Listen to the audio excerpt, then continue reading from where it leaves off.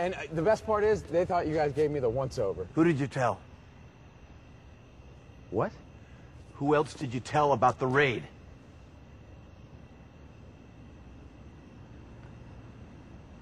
Well, I had to tell my secretary. Guys, I'm the head of the bioproducts division. You know, she has to know where to get in touch with me. I told her months ago. So all I said was, Liz, I'm doing some work with the FBI.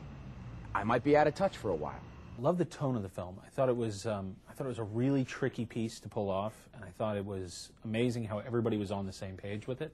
What is it that attracts you to a piece of work on the written page? My initial thought was exactly what you said, that it's so hard to pull off this tone.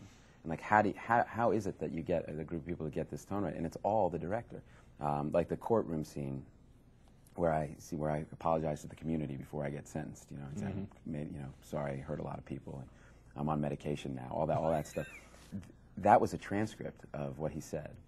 And the first time I did it as I imagined he really did do it, which was really heartfelt and earnest, and you know, because he was at that point, you know, and the apology was that way. And then Stephen just walked up and he goes, "No," and I went, "What? I thought that was very real." And he goes, "No, wrong movie." And I go, "Okay," and he goes, "Do it," and he thinks for a second. He goes, "Okay, do it like you're accepting an award." And it was the most brilliant direction. I went, okay, I got it, and I did it. I interviewed Gilliam earlier this summer, which was a lifelong dream come true, and I love his movies. I love his process as well. And he finally told me the true story of The Nose and everything that went on behind the scenes with that, and how difficult it was, and how subtle it was.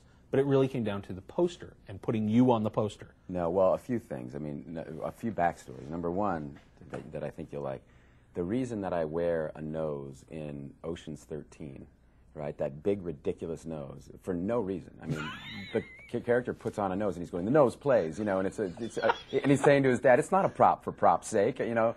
It's a totally meaningless, there's no reason for him to put the nose on.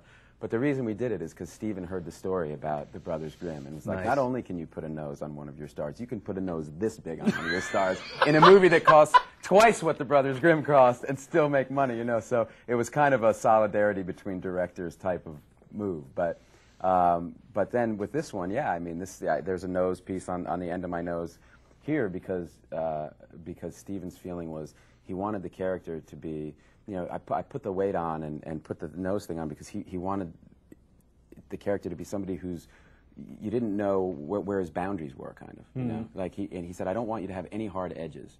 So that piece was just to kind of take the edge of, you know, so that the character was kind of hard to define, just as a metaphor for who the guy really was. But the short answer to that is the Informant cost $22 million, and at that level you can do more than if it was an $85 million movie.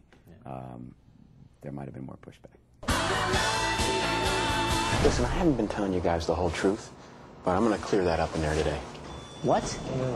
Okay, we gotta get you.